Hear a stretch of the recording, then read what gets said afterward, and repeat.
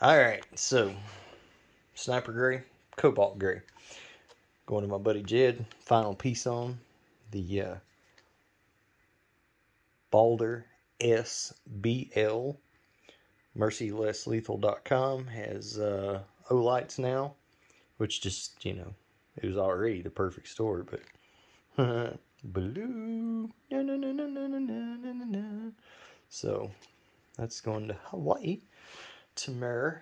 And what's this thing over here? What is that, guy?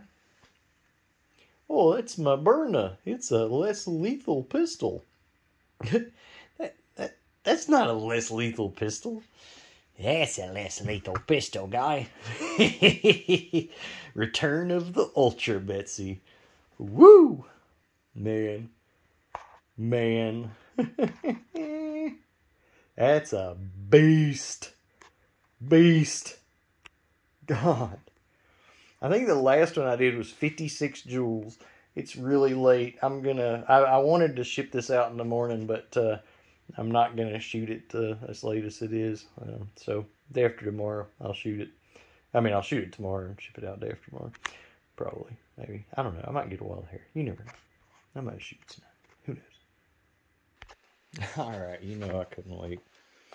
Alright, let's see. This is the first time, so, you know, obviously no lube or anything been worked through it yet, so it may, you know, it might leak or whatever the first time. And anyway, a couple of things that people freak out when they get their first FSC. And number one, when you pull the mag out, balls are going to drop out. That's just how it is. There's nothing wrong with it. It's just how it is. And number two, when you first get one, you got to put, you know, oil on your places and whatnot, and expect it to potentially leak the very first time till your seals get lubricated and everything. But so, okay.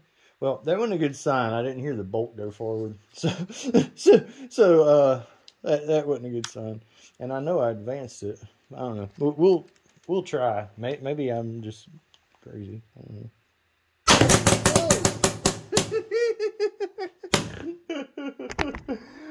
Well, I'm gonna.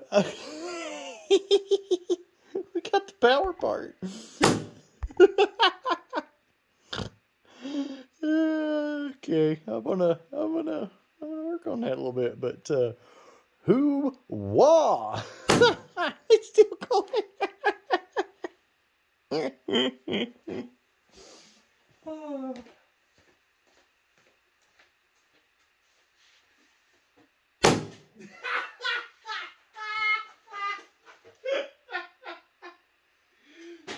But it's 58 joules on a 12 grams, so, you know, 58 joules.